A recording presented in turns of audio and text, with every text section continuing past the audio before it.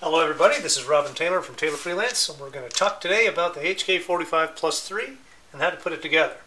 Here we have an HK45 mag, HK45+3, 15 rounds of ammo. I'm just going to quickly go through this guy, taking it directly out of the package to answer a couple of questions about how they work.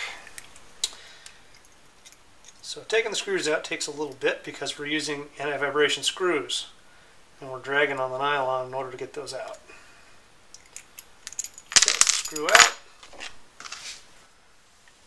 take that off, setting aside the internal parts because we're not going to be using those. Factory spring, factory follower.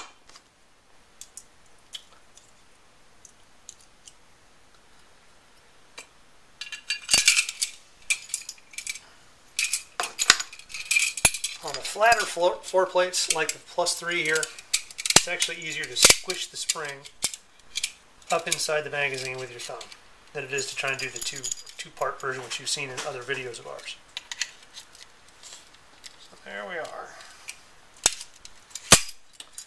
On the magazine, and we'll tighten up the screws.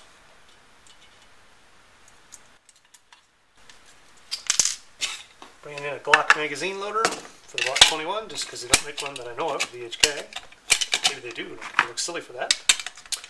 2, 3, 4, 9, 10. Okay, so that's the factory capacity. Now we'll start adding bullets. 11.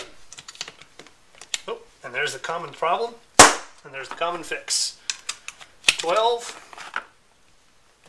And the 13th one's always a little bit tight. I like to make sure that they're in there enough to have so I have some squish. And I'll work that a little bit with my hands because we don't want to set ourselves up for a first round malfunction by having that be too tight.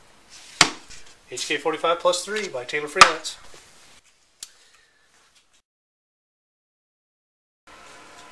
Hello again. If you watched our video from a few minutes ago, we were just doing the HK45+3 Basepad, like this guy.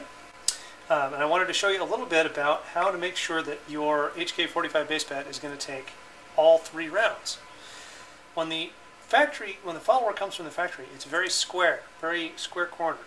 And what sometimes happens is that, I'm going to move in close to the camera and hopefully you can see it, is that on the way down into the Basepad, the follower catches in this corner right here. That's because this is a round surface and we can't, with a milling machine, it's very difficult to make a square corner inside of this surface. So we're looking for right there is where our problem happens.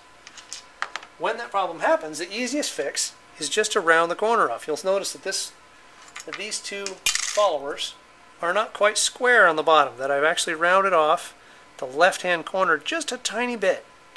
And all I'm doing is making enough space, enough of a bevel there so that it will slide past that edge on the way down into the Basepad. It's surprising with the HK. You don't have to put a lot of extra length onto the HK Basepad to get quite a gain in magazine capacity, and that's certainly what we see here with the HK+3.